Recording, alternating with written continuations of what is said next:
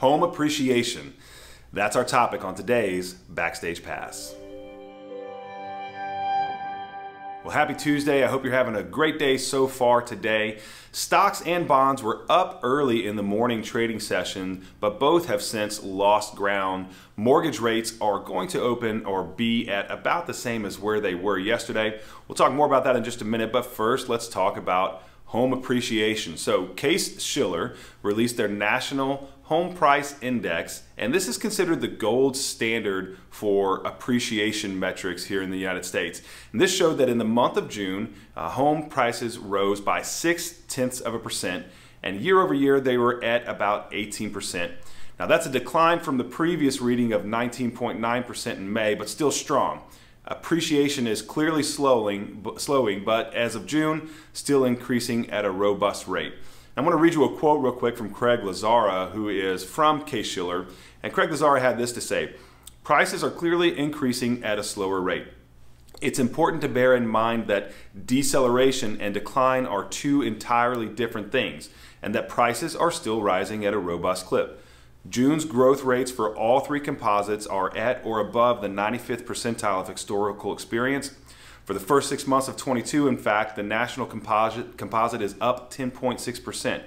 In the last 35 years, only 4 complete years have witnessed increases that large. Now also, FHFA released their data, their home price index. Now this index is a little bit different than the Case Shiller index because it doesn't include cash buyers or jumbo loan amounts. It only shows home prices for homes that have a conforming loan amount on them. So for FHFA, for the month of June, reported that home prices rose 0.1% and are up 16.2% year over year.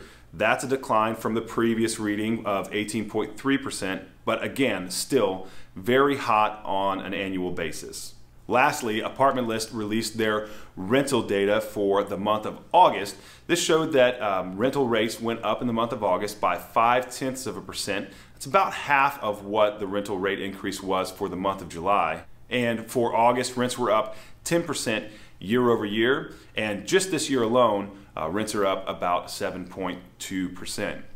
Now on to the bond market. Again, we said bonds and stocks both opened up higher in the morning sessions but are down. Mortgage bonds right now are down about 16 basis points at the time of recording, and all three of the major indexes for the U.S. stock market are down right now as well. Both are not, they've come back up from their lows, so like the mortgage bonds opened and got up to about 15 basis points up, then they got down to about 20 basis points down.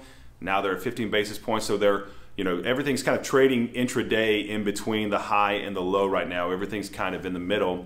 Again, 10-year yield is up 1 basis point today. Mortgage rates, the 30-year average, national average for a 30-year fixed mortgage landed yesterday at about 5.95%. Remember, we said it could come in at around 6%. Landed at about 5.95%. Today, we expect to see that to be probably about the same. It just depends on how mortgage bonds continue to trade throughout the day. Now that's all the news that we have for today. Later this week we've got ISM data, and then finally we've got jobs data that's coming out on Friday. We'll bring that data to you as it comes. But until then, remember, stay positive. Don't forget to like, comment, and subscribe. If you have any questions, we'd love to answer those questions. Make sure you leave them in a comment.